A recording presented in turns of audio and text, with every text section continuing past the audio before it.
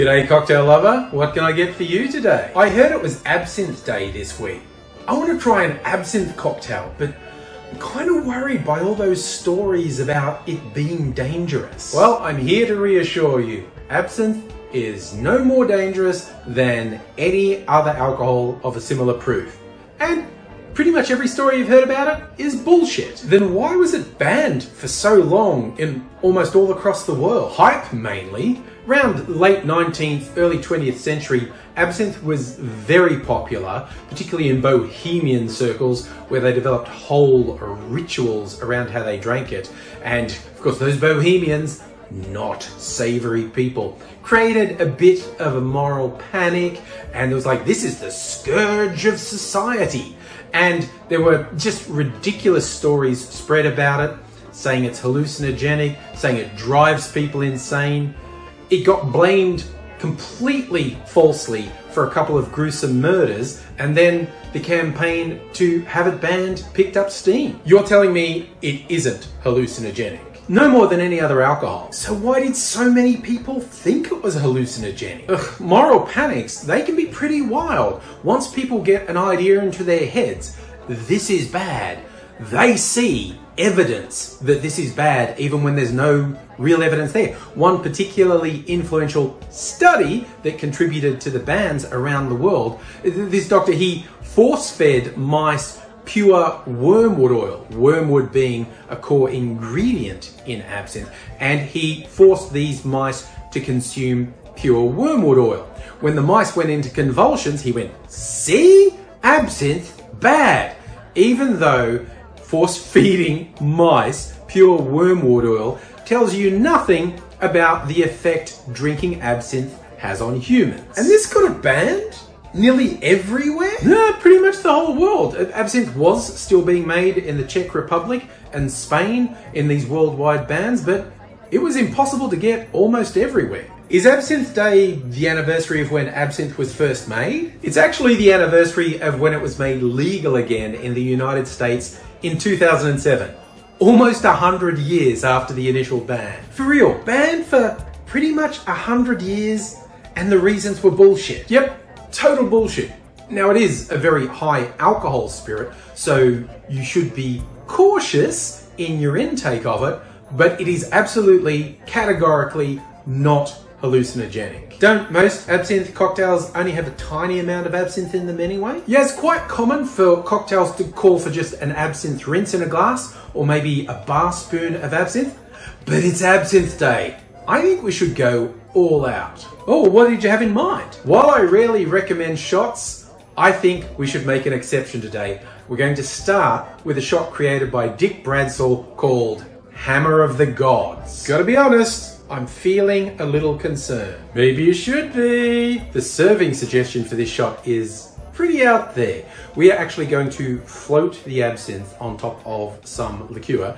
Going to use this really special funnel my friend Abigail 3D printed for me that makes it easier to layer cocktails. Now, the original recipe called for a liqueur called Tuaca, which is pretty obscure. It's apparently a mix of brandy and vanilla and citrus. To approximate Tuaca, I'm going to go with 15 mils of brandy and 15 mils of liquor 43. Next, we are floating absinthe. I'm using this rather bright blue absinthe from Jacques Siroux, 80% alcohol. So that's going to come in handy because we want to set this on fire. 80% alcohol, kinda easy to set on fire. So once we have layered the shot, we will introduce the magic of fire to our shot. The original instructions said to hold a pint glass upside down over the burning absinthe to capture the alcohol vapor, and then give the customer a bendy straw to stick inside there to suck it out. I am going to improvise, and we have something clever. I've got this skull glass. It's actually like a skull mason jar. It has a lid, but there's a hole for a straw. So I'm going to capture the vapor in the glass, put the lid on, and hand it to you. And now it's time to suck that down. Okay. Follow that up quickly with the shot and use the straw again because that shot glass lip is going to be quite hot and it's safer to drink it through the straw. Oh neat, the shot kind of looks like the Ukrainian flag. Well, fuck Putin, I suppose.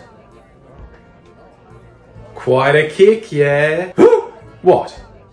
Now let's do a cocktail, and one with a serious amount of absinthe, not simply a rinse. This one's called an Absinthe Suisse. Absinthe Swiss Miss? Absinthe Suisse. Absinthe Suisse? It's Absinthe Swiss. Let's just make the cocktail, okay? We're going to start 1.5 ounces, 45 mils of our absinthe. Oh my God! Yeah, making quite the statement, isn't it? Apparently, popular brunch drink in New Orleans. Well, that's a hell of a thing to be drinking in the morning. It's certainly going to wake you up. So, starting out, into our shaker, because this is a shaken cocktail, 1.5 ounces, 45 mils of absinthe. To that, we're going to add 1/2 ounce or 15 mils of green creme de menthe. You can use white creme de menthe. I'm putting the green and blue together. Should be an interesting color. We'll see how it comes out. The sweetener in this one is orgeat, an almond-based sweetener. You often get this in tiki drinks. It's what we're using in this one. Again, 1/2 ounce, 15 mils of orgeat in our shaker. There's also cream in this drink. We're going with a full ounce or 30 mils of cream into the shaker now. The final touch is some orange blossom water, and we just want a dash of that.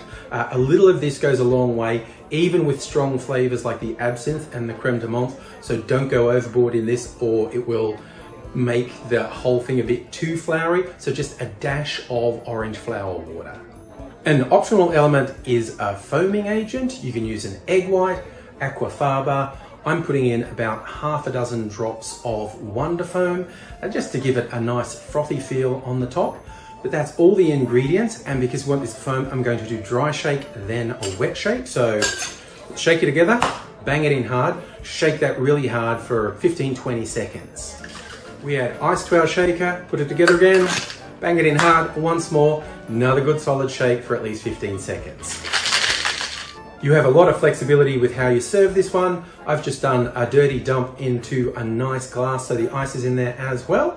But here you have your Absinthe Suisse. All right. Ooh, that's an interesting milkshake right there. I think it's good to go with a serious amount of absinthe from time to time. What is the matter? You're sure there are no hallucinogens in absinthe?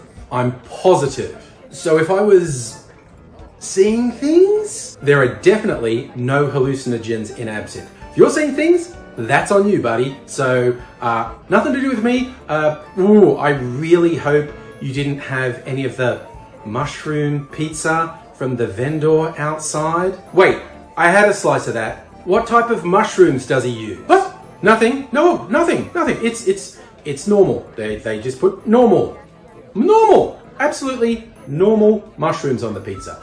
Nothing to worry about, nothing to tell anyone about or file police reports. You do you, buddy. You do you.